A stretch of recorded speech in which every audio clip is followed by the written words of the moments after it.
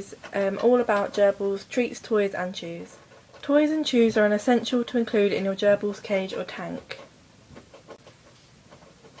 Treats are also important when taming your gerbil or just to give them every now and then. First of all, any toys you choose for your gerbils must be safe. Gerbils have a tendency to explore their toys, so make sure they won't get their head stuck. As well as that, make sure the toys won't easily splinter and become dangerous. Gerbils mustn't have plastic toys.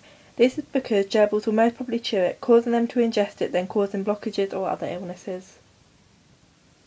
My gerbils don't have one, but wheels are great toys and like an exercise thing for gerbils. Solid wheels like the Silent Spinner, Wodent Wheel and other brands are all good. However, being plastic, you will need to keep an eye on them, but it shouldn't be too much trouble. If your gerbils do chew plastic wheels a lot, then you could buy one of those wire mesh wheels that look like this. Not this. Even though lots of places say these are bad, gerbils are not prone to bumblefoot like hamsters. However, you must still duct tape it, like Gerbil 232 has. Please check the description to find her video on how to do that to make the wire mesh wheels just that a little bit more safer for your gerbil's feet. Hides must also be provided for gerbils too. Hiding, I don't have any out like proper hides in front of the camera because they're all in the gerbil's cage. But untreated wooden houses make good choices, although cardboard make nice homes, but they will probably be shredded quickly. Sorry about that. Other things you could use are ceramic or coconut shell hides. You can find ceramic pots, candle burners and pretty much anything else anywhere, and if you can't find a coconut shell in the shop, you can make it yourself, but just make sure you research how to properly prepare a coconut for your gerbils. Now on to chew toys. Having things for your gerbils to chew on is super important. Gerbils' teeth grow constantly, and if they don't have things to chew on, then their teeth will overgrow and become uncomfortable for them and may cause health problems. Some good chew toys for gerbils include a plain cardboard tube, a full toilet paper roll, a chew tube, wooden blocks, bendy bridges, brown paper bags, and there are literally hundreds of more chew toys you could use.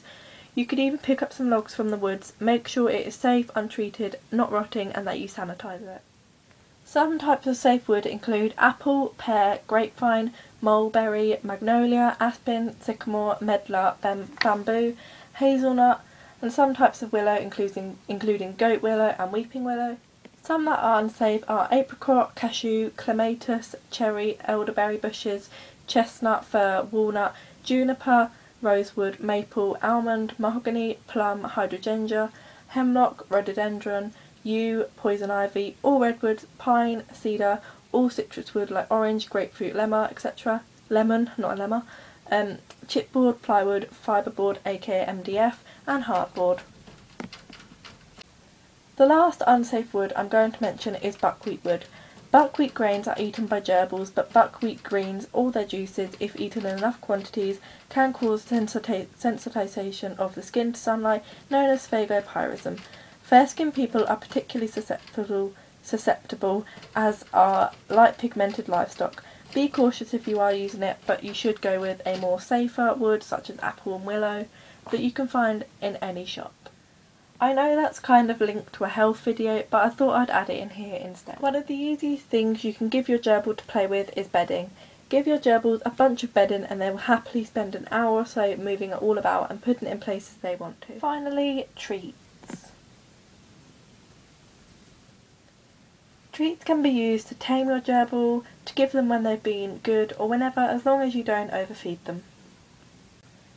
They can have shop-bought treats from the small animal section, bird section, dog section or cat section, and they can have fresh fruit and veg. If you do feed fruit, make sure you give it in moderation as it is quite sugary and tends to be quite watery as well, which could cause diarrhoea in a gerbil, which is quite serious and would need vet treatment normally. So yeah, just be careful if you're feeding fruit. Some examples of fruit you can give them are apple, grapes, berries, watermelon, pear and a few others, and some vegetables that gerbils can have is broccoli, carrot, cucumber, cauliflower, parsley, fennel and pumpkin. All of these make nice occasional treats for your gerbils. Please bear in mind that some gerbils may not like fruit and veg. It's just their personality and their preferences. Both my gerbils don't like fruit and veg. I've tried pretty much everything out with them that they can have, and they just don't like it. They prefer seeds, like pumpkin seeds, which I have here, and some pasta, which I've got here. They just tend to prefer these things, but yeah, as I said, it just depends on your gerbil. Please feel free to comment any questions you may have about any toys, treats, chews, or any other or unsafe wood or fruit and vegetables. Yeah, sorry this video has been quite long, but I hope all the information I added was helpful. This will be the last episode in the gerbil care series. I hope if you've watched all of them that you enjoyed all of them. I might be doing a guinea pig one, but if I do, that won't be for a while, because I want to add some more different videos to my channel and not just have the same videos every week, such as the gerbil care series, because I did 3 videos, a couple different videos and another 3 videos, so I won't do that for a while. But if you want me to do it in the future, maybe sometime in January or February, then please feel free to comment and I will do that for you. But as I said, it won't be for a while yet, as I do have a lot of other videos planned that I wrote down. Some people have requested, and obviously as Christmas is coming up and the gerbils' birthdays, I want to film what they get for Christmas and their birthdays. So yeah, I just have a lot of other videos planned.